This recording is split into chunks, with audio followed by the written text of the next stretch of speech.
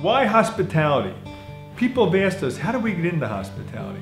When Josh and myself talked about this 10 years ago, what happened was we were buying little hotels.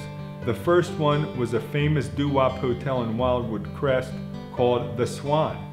We tore that down, we built condominiums.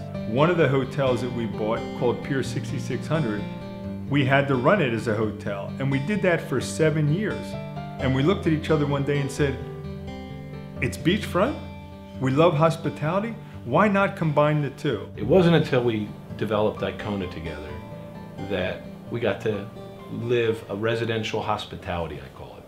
We took this passion for building the world's best residences right on the water. Everything was water view oriented, from the entry to the bedroom to the living room. And we said, how could we take that passion and put it into the construction and design of hotels? Icona as a prototype for us always meant it's a piece of real estate today. How do you build the world's best business on that unique piece of real estate? At first we knew we were a hotel. Soon we developed into a world-class restaurant, food and beverage venue. And today we are the #1 wedding destination on the beach in our market. I think investors have been very excited to see one asset that has multiplied 100 times in the 5 years since we've developed. And we have a great group of people that are looking to be part of the next step in growth. Today, Icona Diamond Beach, our first Icona, is rated #7 in the country by TripAdvisor.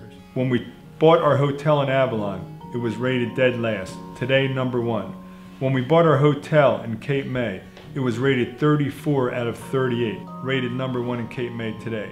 There's 1,008 hotels in the state of New Jersey. Today, we're not just in the top 25, we're rated #1, 2, and 3. One of the most important parts, and really what's responsible for the success of our hospitality and why we are rated on TripAdvisor, is because of our aloha culture. All of us need each of us, and each of us need all of us. So not only do we want our buildings to have that forever concept in their architecture, to have that forever concept in their look, to have that forever concept in their functionality, but we want our people to have the forever concept in warmth, welcome, and love.